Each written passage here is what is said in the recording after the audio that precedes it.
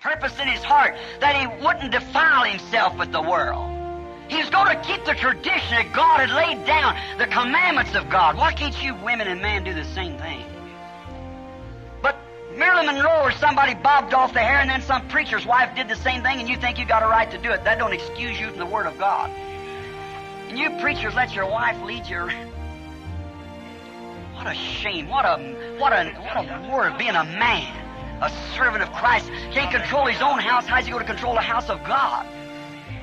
Well, you say, Brother Branham, that's just the minor things. All right, let's get the minor things straightened out, and then we go to something bigger. Yeah. Then we'll talk about the Holy Ghost and the things of how to receive divine gifts.